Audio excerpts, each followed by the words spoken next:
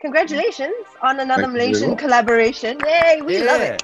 Oh, You know, we love it. Collaborate more with Malaysia, Simon. Yeah. Simon, you must really love us, huh? I've got a real love for Malaysia, obviously, you know. Awesome. Simon, what does this song mean to you? It's for me, it's about spreading, giving something to someone else, like I said, because you should and because you can. And for me, it's a powerful message. It's a powerful message that we all need to really take heed. What first came to mind when you heard the tune? For me, it was just a chance to be a part of something special. First of all, I've got a love for Malaysia. Universal, I'm signed to, who did my last single. They approached me, and before they finished the sentence, I said yes. Oh, brilliant. Thank Wow. you. It was a chance to go out there and, like I say, give something back. I'm sitting in my house anyway. Do you know what I mean? So, you know, why not do something positive and do something I love, and you know, and be a part of the new era as well. You know, and I'm sure you're feeling that in the UK. In Malaysia, we've had like 500 plus days of some form of lockdown now, and people are affected in many forms of ways. The unfortunate death toll because of COVID seems to be, you know, increasing.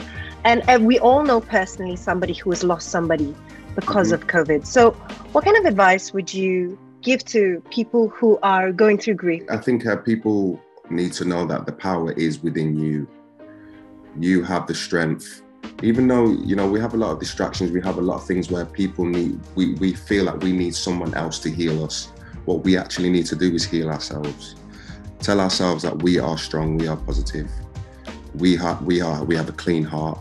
And when you have those things in mind, I think, just like I say, when you take each day as it comes, you know, that is the message that I would like to give to people out there. You know, there's nothing you can't do.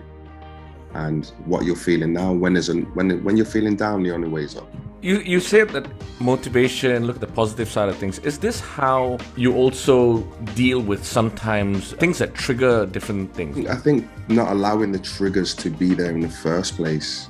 I think prevention is better than cure. And I think, like I say, if you give yourself a schedule, I like to I'm actually now in the process of, I'm training for a boxing match. This is something on my bucket list.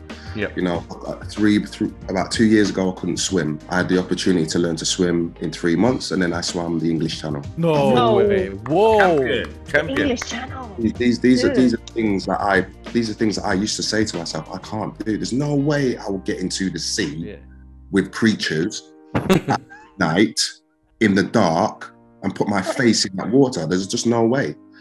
But then when I got through it, I've just proved something to myself. Like, we are all capable of doing those things we think we can't.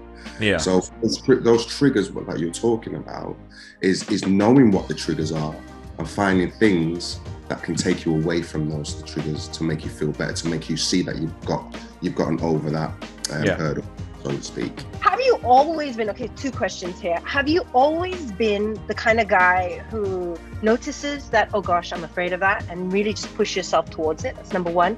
And number 2, you know, imposter syndrome, that's when you're feeling like you don't deserve the things that you get in life, right?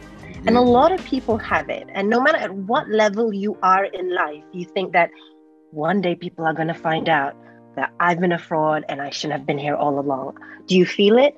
And how do you handle it? First of all, I'll answer the second question first. I felt that from the beginning of Blue. But people will say, you know, the overnight success. It wasn't overnight. It was 21 years of dreaming of becoming something that my mother could be proud of. Once I got there and I saw like £1 million in my bank, I was like, I'm a guy that used to get a check off the government. How the hell am I supposed to deal with £1 million?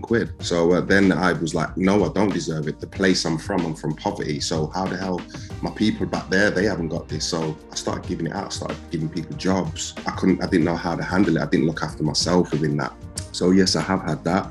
Luckily for me, I've got a band that's lasted 20 years, so I've had a second chance to get it all back.